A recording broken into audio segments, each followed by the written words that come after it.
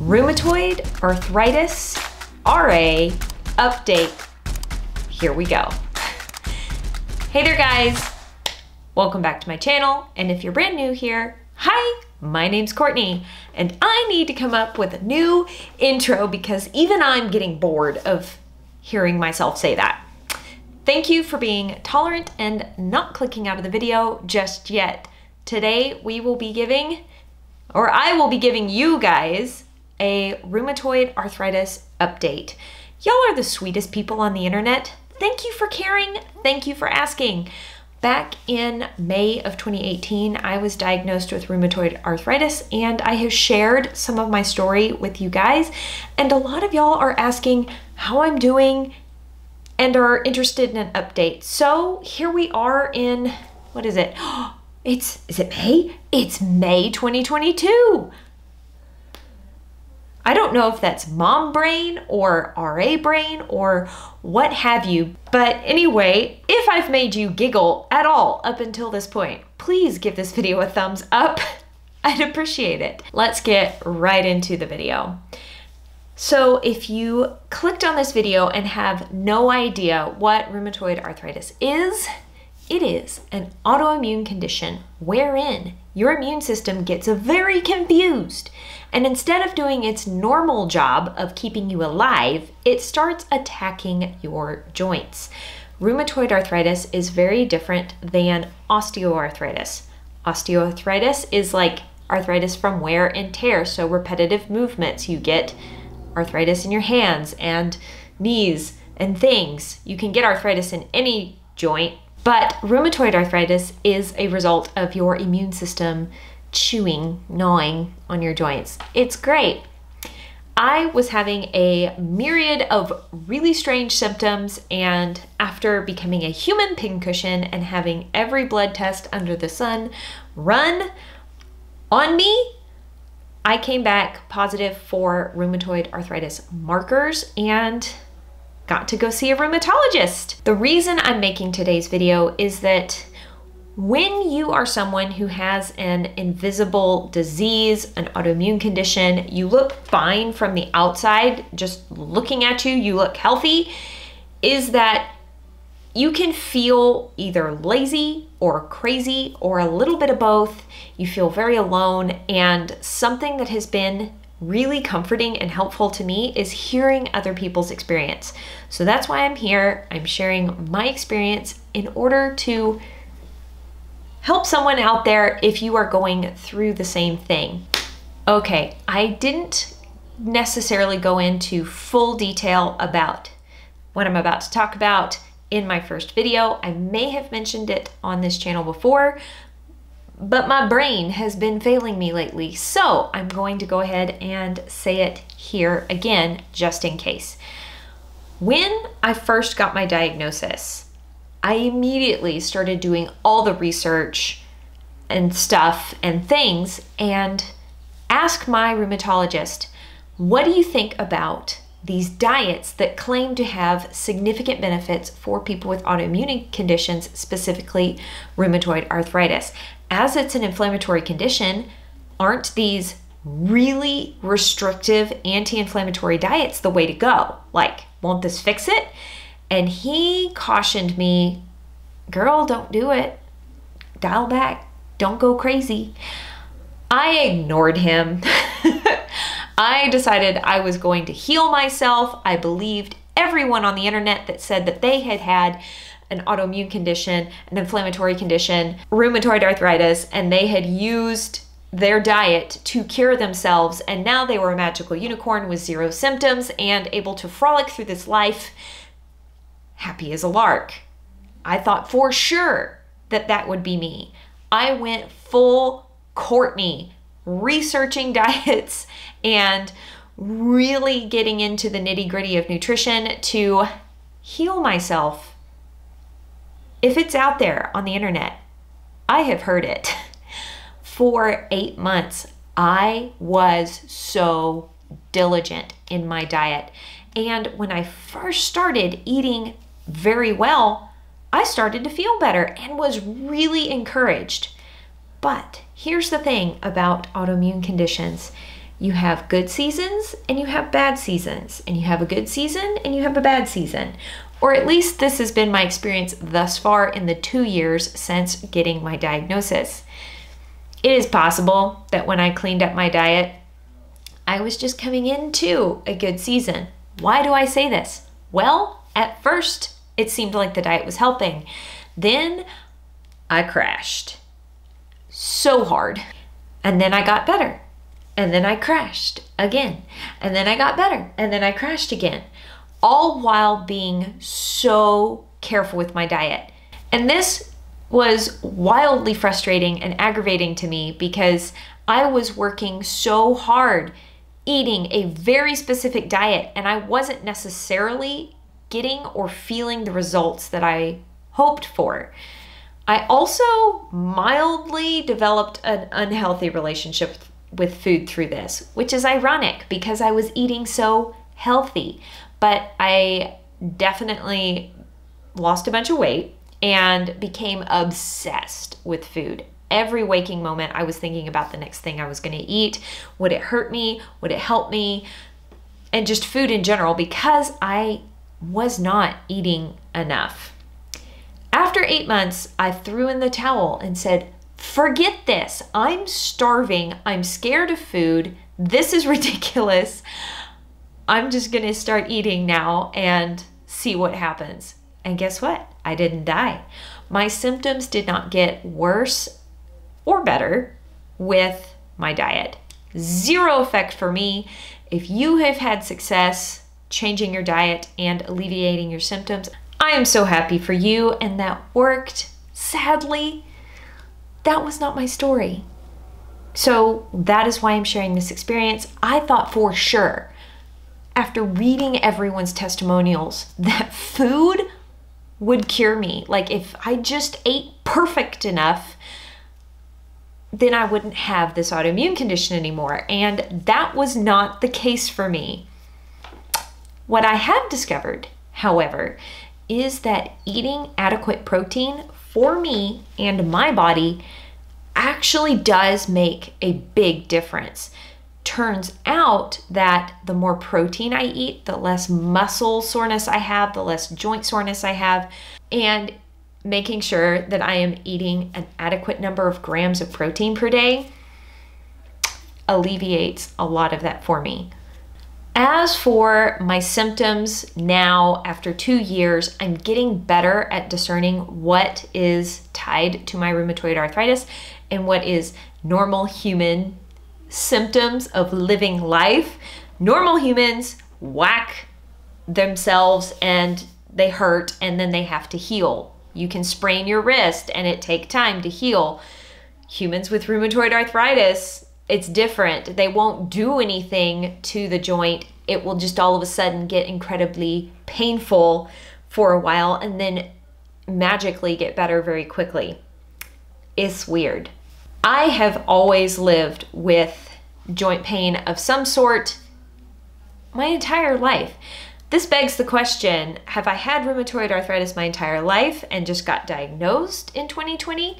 Or did it get worse? Does it flare? Does it get better? You know, honestly, I'm not sure. Who knows? I have had this joint pain on and off for forever. It's possible that I have a fairly high pain tolerance when it comes to joint pain. Other kinds of pain, I'm a big wussy. But that's not the worst part about having rheumatoid arthritis for me. It's not the most annoying or inconvenient. The most frustrating symptom of rheumatoid arthritis for me is the fatigue.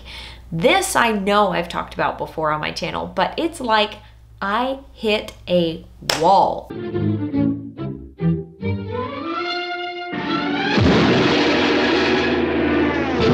I will be trucking along in my day, doing great, then all of a sudden, whoa, I am not doing okay at all.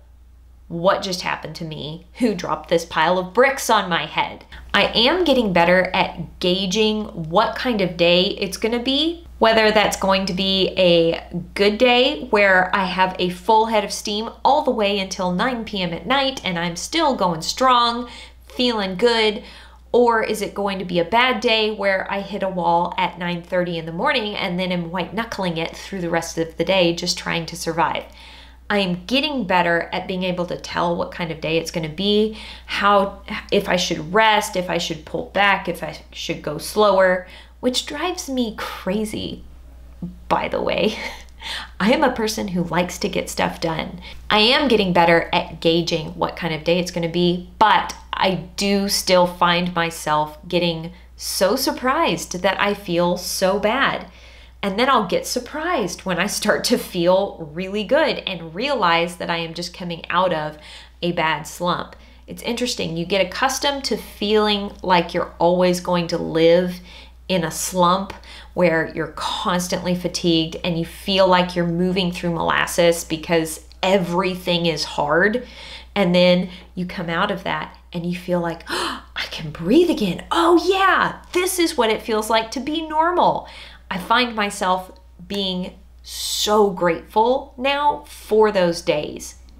It's a wonderful breath of fresh air when I feel great, while also reminding me to give myself grace during the seasons where I don't feel my best, when I don't have as much energy. I am having to learn over and over and over again not to rely on my own strength. My strength doesn't come from me. It comes from my Heavenly Father. If you want to hear more about my testimony and stuff like that, feel free to watch that video. I won't lean in too much into that in this video, but just know that having an autoimmune condition has actually strengthened my faith rather than weakening it. And how I deal with living with this condition, the only way I'm able to deal with it, guys, is that God is my strength. Because if I had to rely on my own strength, I'd be curled up in a corner weeping. I could not handle this. But God is good, and His goodness is not contingent on my circumstances. So there's that. I do want to talk about my most recent episode that really caught me off guard. So for those of you who don't know, I had our baby girl about 3 months ago. It was wonderful. She's amazing. We have an older kiddo as well who is 5 years old, and I absolutely adore getting to be their mother. And I work 2 jobs from home while having 2 kiddos.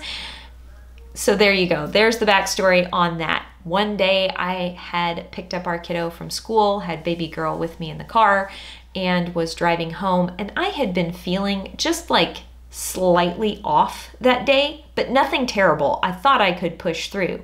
That's the sneaky thing about these autoimmune conditions. You think you can push through. You're like, just try a little bit harder and you can get through this. Just don't be lazy. I'm driving home and I start to feel incredibly tired and dizzy, and my skin started to hurt and ache, and like just the lightest touch was painful. And it felt like the flu. Felt like I had been whacked by the sickness stick. I thought I was coming down with something. I was able to get home safely, get the kids all taken care of. Everyone was safe, got baby girl put down for a nap. 5-year-old kiddo was thoroughly entertained and safe, and I crashed. Like, intensely crashed. I tend to be a fairly tough, gritty sort of person, and there was no being tough in this moment. There was no being gritty through this moment. I crawled in bed in the middle of the afternoon and didn't come out again. I couldn't lift up my head. I couldn't even open my eyes. I hurt so bad all over, and it wasn't just my joints. It was, like I said, my skin, like the flu. I thought for sure I was running, 1,000-degree fever. I was not running a high fever. It was low grade at best, and just was so tired. I didn't even want to listen to an audiobook. I couldn't even turn off the lights. I was so tired. I didn't have the energy to do that. I just crawled in bed and laid down. Thank goodness for modern technology, because I was able to call my husband via Siri and ask him to please come rescue me because I needed some help. I hate having to ask for help. I hate it. But thankfully, he is the sweetest human on the planet. Came home, took care of the kiddos, took care of me. What was so scary about that episode is that it was so out of my control. I did not have any control over being able to take care of my children.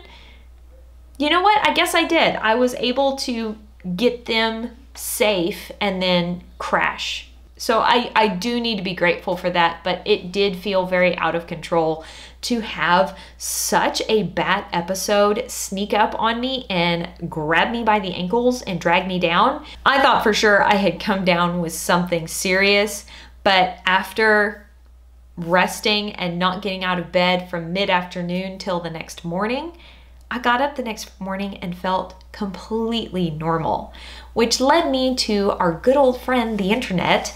And I just kind of started lightly doing some research into some of my favorite RA forums. There are some really nice Facebook groups for people with rheumatoid arthritis, and I find comfort in hearing other people's stories, which is why I'm sharing these stories with you. Apparently, an episode like this can be tied to rheumatoid arthritis and your autoimmune condition. This type of fatigue, this utter wipeout, having your legs knocked out from under you, does happen sometimes with people with an autoimmune condition. Partly it was comforting to know what had happened, the reason I had been knocked flat. The other part of me is not comforted at all because I don't have control over this autoimmune condition, and it theoretically is incurable, and I'm stuck with it for the rest of my life, which I'm okay with and not okay with all at the same time. The last thing I want to talk about that I actually find helpful is how I kind of put together my day. I find that living with rheumatoid arthritis is like this. You have your fuel tank. You do everything in your power to make sure you start the next day with a full tank of gas. And your gas meter's broken. You have no clue how much gas is in there, but you fill it. You fill it up as best you can the night before. And little magic fairies siphon out an unknown amount of gas. And you get to start your day with an unknown amount of gas in your tank. And you just start driving, and you drive until you're out of fuel. This has been very consistent for me over the past 2 years. Usually I'm able to wake up in the morning, and after I have worked out the soreness and had my couple cups of coffee, I can get rolling. How far I'm able to get through the day depends on what kind of RA day it's going to be. Some days I make it till 9:30 in the morning and then I'm done skis. And some days I make it all the way till 9:30 at night and I'm still going strong. I have no clue how much fuel is in that tank when I wake up in the morning. What I can do is I can wake up and first thing in the morning, get my exercise in while I'm feeling good, making sure that I am consistently moving my body when I have that energy. Sometimes, not all the time, but as a general rule, will give me more fuel for the rest of the day. Also, moving your body and being healthy is good for you. I find that even in my worst RA seasons, when I am really struggling, getting up and going for a walk, just a walk in the early morning gloriousness that is the dawn, helps so much. Moving my body just a little bit helps. So that is something that is incredibly helpful. Also, in the good hour windows, I make sure to bulk prepare food, making sure that there is food made, because once I have crashed, The last thing I want to do is prepare food. So having some things made and put away in my fridge that I can just pull out and nuke for the kiddos is so helpful. And after I have crashed, that is usually when I sit and do my computer work. I save that for when I am tired. And I try not to push myself so hard that I smack the wall and have to crawl in bed.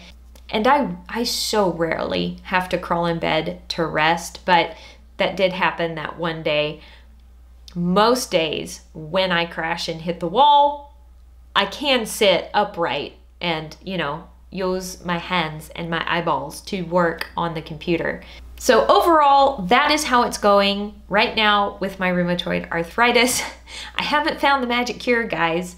Diet didn't work, exercise didn't cure it, but eating well and moving my body does seem to help. Sleeping adequately is also helpful, and just accepting that my worth is not in my accomplishments, but that my worth comes from my Heavenly Father, and being reminded of that over and over and over again every time I run up against the RA wall. It's humbling and it's good for me. It's good for prideful Courtney to constantly be reminded of where my strength comes from. All right, guys. I hope this video was helpful. I hope it was comforting to you if you are in the same boat that I'm in. I hope you all are having an absolutely fantastic day. Thank you for watching. Talk to y'all later. Bye.